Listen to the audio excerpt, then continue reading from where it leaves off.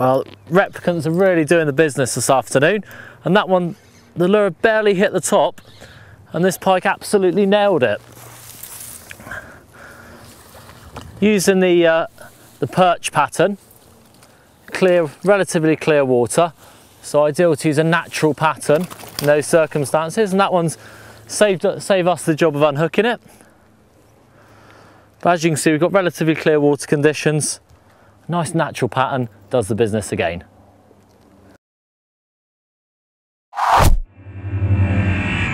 As we've been working our way along the canal, we've come across an area of slightly more coloured water. With this in mind, I'm going to take off the replicant. It's been doing the business for us in the clearer water, and I'm going to switch to a hard bait. This is a fat boy. It's a shallow diving crankbait, and in this case I've chosen it in a pattern called Yellow Zebra. Really bright yellow colour, flash of orange under the head there, which should really stand out. And also it's got these rattles inside as well, which will obviously draw any predators up to investigate the noise. Let's get it out there and see if we can do any good with this one.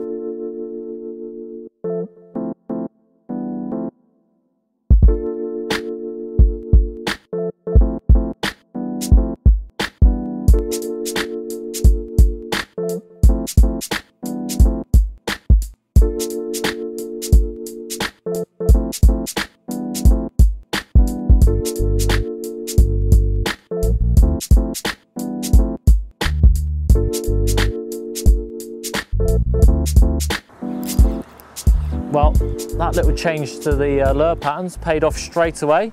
We got a fish on our little crankbait. And the water's much more coloured here, and that bright yellow colour, it stands out really well in this coloured water. And this little fella's fallen for it.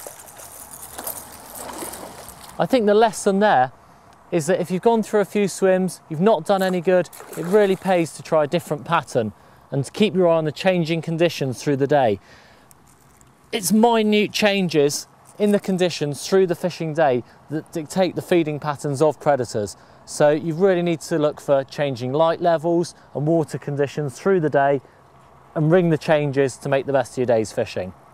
Now, predators such as this pike, they're top of the food chain, and it's absolutely vital that we treat them with the respect that they deserve. We've got our unhooking mat here. When we land these fish, it's important just to pop them down on a soft surface like so they don't become damaged. And then we've got a pair of good quality pliers so that we can just pop these two treble hooks out like so. No harm done to the fish. Lovely little pike, and definitely a product of ringing the changes as we've gone along the canal.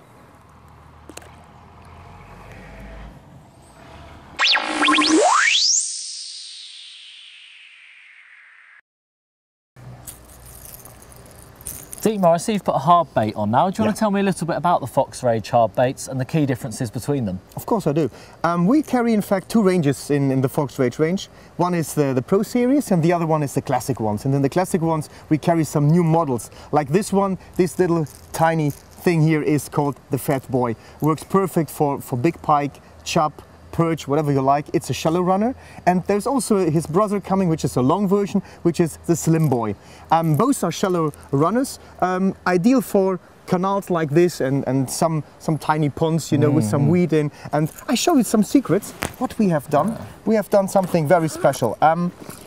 We make the lure and we design them at Fox, so we're not buying them from the ready-made from the shelf. So it's our design. That's the reason why I can show you one of our clear case bodies. You know, we put the right veins on it, we put the right weights and also the rattles in to make them swim correctly. And here you see something very interesting. Once you're in the fishing tackle shop, you know, you see so many lures and you want to determine what is the right lure for my water. And in that case, we put the diving depths on it. So this one, like the Fat Boy, runs to 2 feet of water.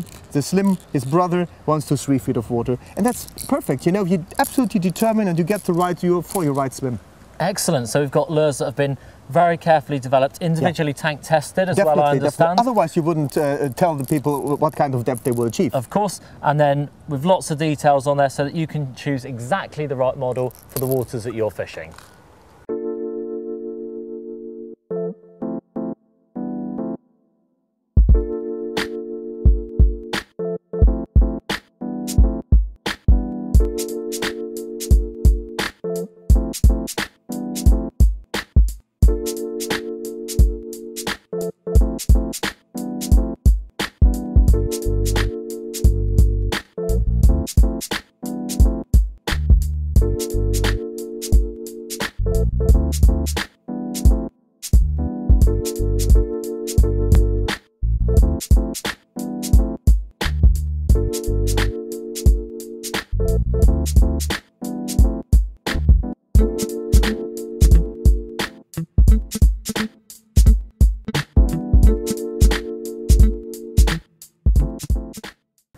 We've had a look at the hard baits within the Fox Rage range. Dietmar, can you show us how to fish them?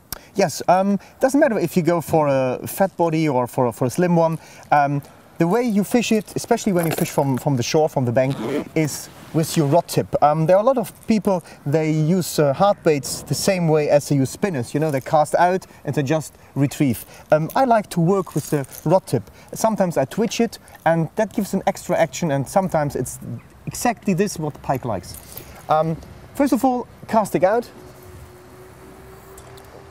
and then I retrieve a little bit, and then I work with the rod tip, you know, allowing them, because all of these lures, the fat willy, the slim boy, the fat boy, all these lures are floatings. So as long as you stop, it comes up a little bit, and this is sometimes like a wounded fish, and predator likes it really. So you retrieve, you stop every now and then, you retrieve a little bit, and this is the way how you fish it. So you get a lovely undulating action as it comes back through the water, and that triggers those predatory fish. 100%.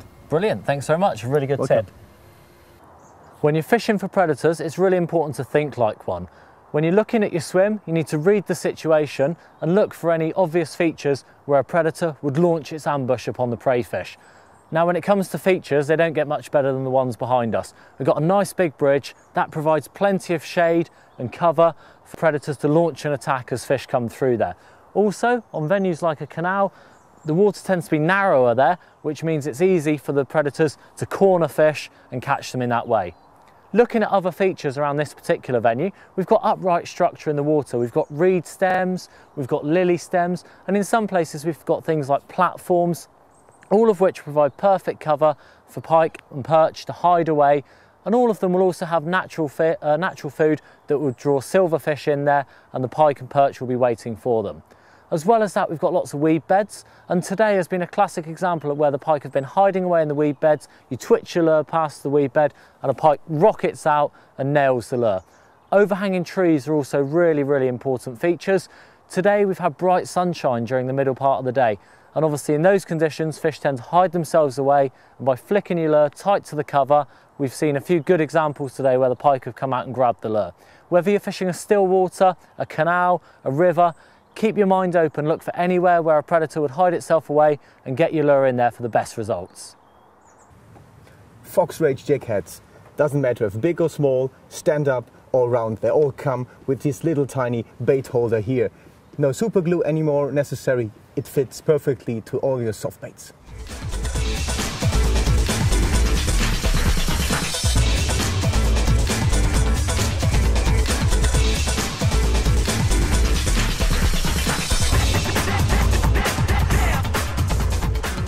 There are plenty of soft baits available, and the most important thing is how you get these creatures workable and what the effect behind. Especially when you have a little canal like this, at least 3 foot of water, not more, plenty of weed in, and you still fish with a jig head, but you fish with a very light one, maximum 10 grams, and I show you how to do that. Come with me. The easiest way is, in fact, you look for a nice swim where you have direct access. It's easier for you to land the fish instead of having, let's say, 10 foot of weed in front of you. So you look for these little tiny humps over there, you stand there, and then you try to cast. You cast to the other side, and you immediately close the bail arm. If you let it drop down to the bottom, you're lost. Lost, I mean, you're not lose the bait fish, I mean the rubber fish here, but what you lose is the attraction, because it will be covered immediately in weed. So therefore you cast out, and you know it's only 3 or 4 foot of water, and the pike easily will chase a lure on the surface. So you cast out, you stop immediately, and then you retrieve. I hold the rod up like that, and I use, let's say, a 7 or an 8 foot rod, and just hold the rod up, and more or less I fish a kind of, you call it sink and draw method. So the shed does only this. Easy for the pike, imitates a wounded fish, and this is the way how it works. Come on.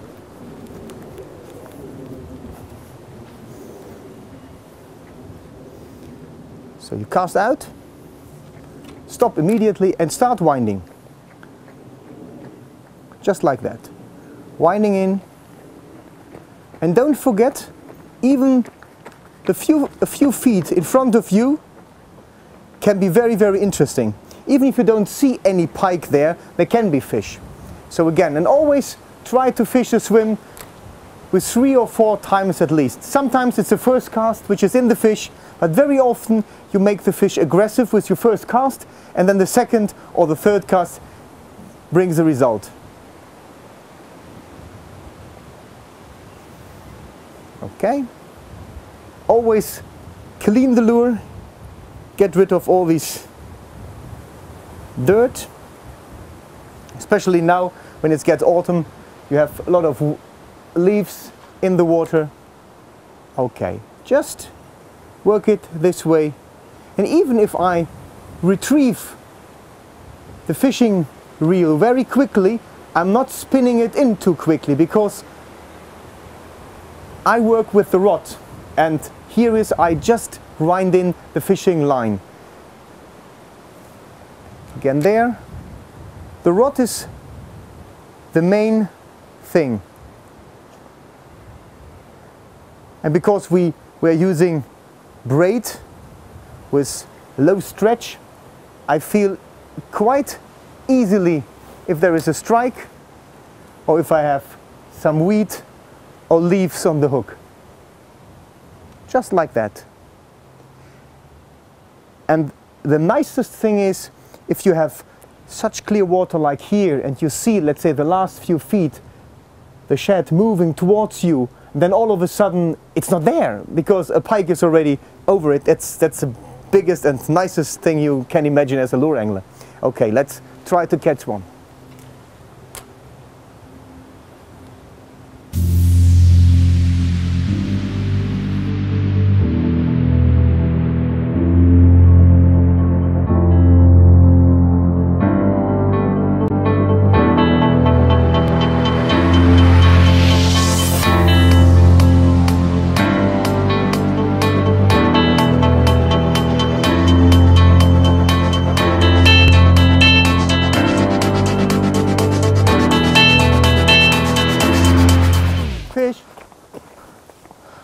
Oh, well done, Dietmar. I see you've got one.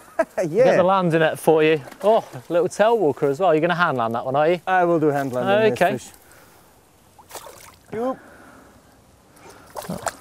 come on. Nice, nice little jack. Lovely colours. Yeah, definitely. And he loves these new Pro Shad. Oh, can I get your pliers, please, mate? Yeah, of course. Of course you can. Pro Shad Natural Classic. Okay. That's a really nice pattern, actually, isn't it? It looks like a, what is it, a roach pattern, you know? Yeah, yeah, it's a really sort of natural pattern. Yeah, you will be back. I will get to you. Okay, out it goes.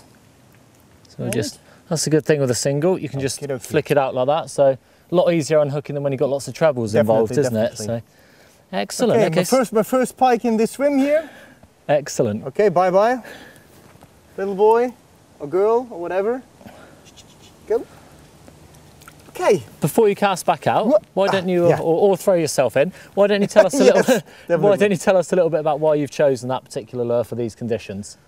Look, we fished a couple of meters already, and I was trying in that part of the water over there a brighter color. Okay. It was also a little bit darker, the water. Now it tends to be a little bit more clearer, and instead of giving it a shocky color, I want to have more natural ones. And it was the first cast just next to the boat, and it was bang, and straight into the fish. You know, and that makes also sense that you have different colors, you know, available when you go out fishing, and that makes it so nice when you have this lure fishing, you know, this walk along the bank. You have just a couple of stuff with you, you know. Even you can come from the bank, you know, with a suit on. You just take your fishing stuff out of the car, one rod, little things here and there, and you make a couple of casts, and you have a lot of fun, you know. Excellent, excellent. Okay, I think we should get that one back in the water and see if we can catch another one. Yeah, definitely.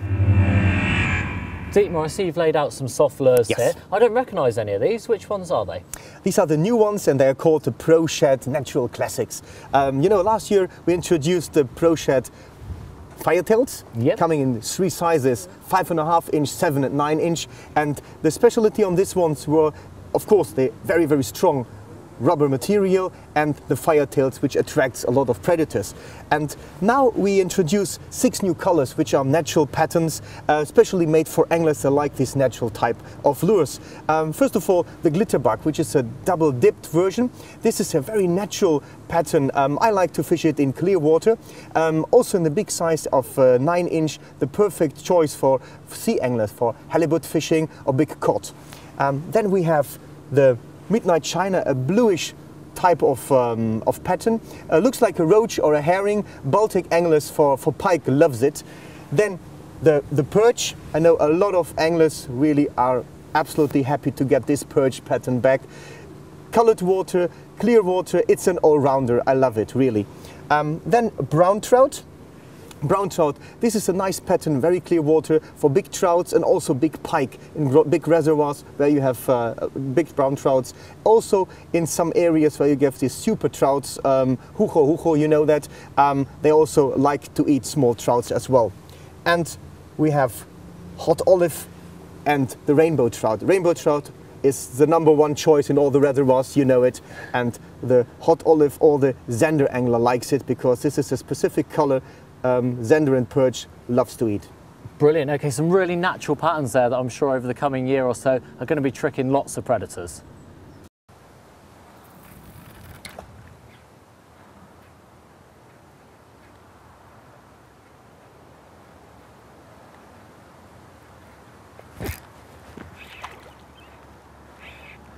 Well, only a small pike came flying out of the cover right at my feet there and grabbed the lure.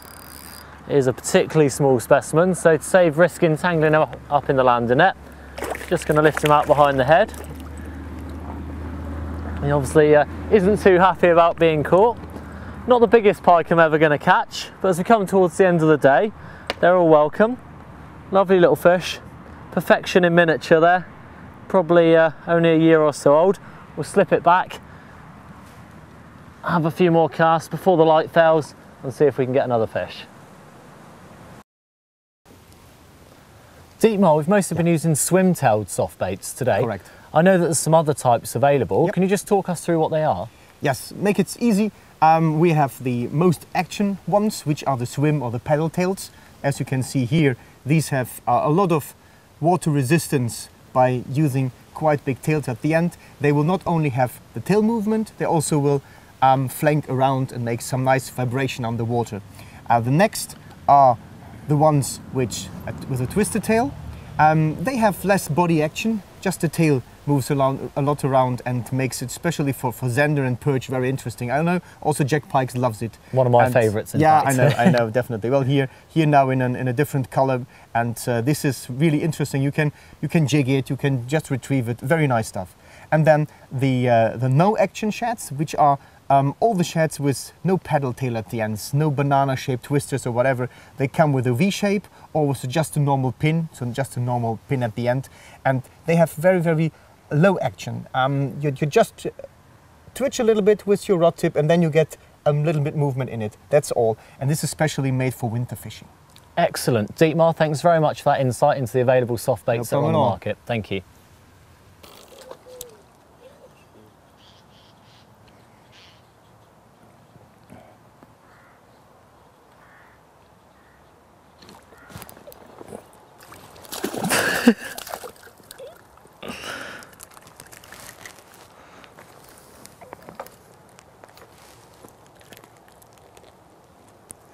One interesting thing that you get with lure fishing is the fact that even the smallest pike will go for quite a large lure.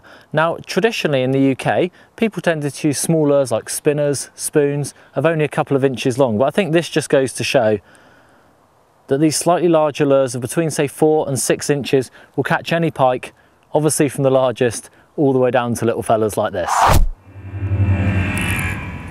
You can't smell it, but here is fish oil inside, and this fish oil makes our fish snacks irresistible. It's not only the color and the movement, but also the liquid and the flavor, which is absolutely smashing. Predator fish likes it. We've seen how to rig up a variety of soft baits today using soft-bodied lures and a jig head. And the jig heads that I tend to use for my fishing are a little bit different from the ones that we've seen earlier on today. These are our spin jigs. They're available in a variety of sizes, different weights, different size hooks to suit the soft plastic bait that you're using. Now, where they're different is underneath, they have a small swivel and then a silver blade. What this does is you retrieve the lure through the water, it flutters, you get a lot of flash off of it, a lot of vibration. I've been using these for the last year or so and they've given me lots and lots of extra fish, and on lots of occasions actually outfished normal jig heads. So a good little tip, well worth a go.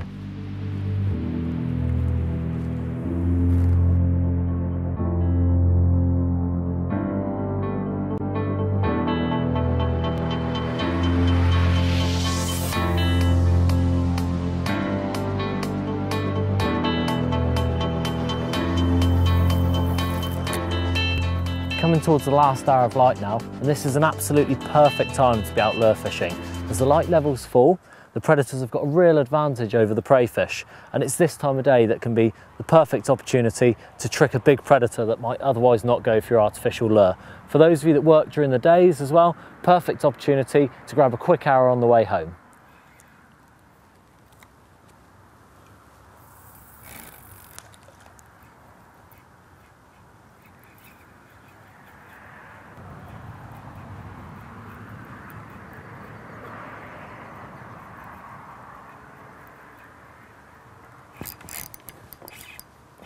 Well, I was just saying that as the light levels start to fall, it's a really good time to tempt predatory fish. And we've got another fish on here. It's taken one of the soft baits. It's not a huge pike, it's slightly bigger than most of the fish that I've been catching during the day today. So obviously that's a nice bonus. I can't even see the soft shad. And that's one of the advantages with these soft lures. They really inhale them.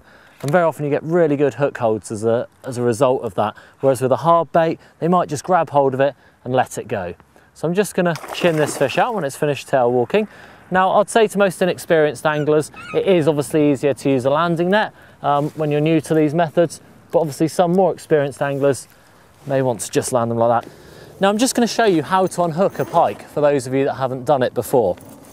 Now, a lot of people are scared of pike. Obviously, there's a lot of teeth there, and they're scared that they're going to get damaged. The most important thing that you need to remember is the pike is the only coarse fish that you're going to handle that's actually got a built-in handle that makes it nice and easy to hold. You can just slide your hand to the front of the gill cover there, and to make sure the fish doesn't flap around, you can just pop it between your legs like so.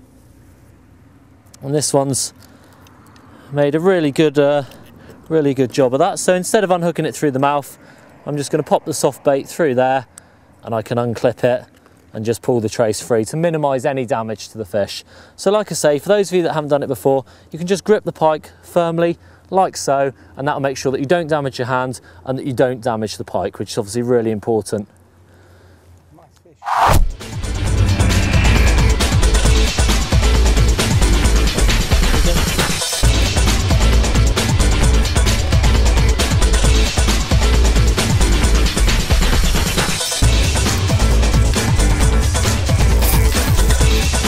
That was a serious fish.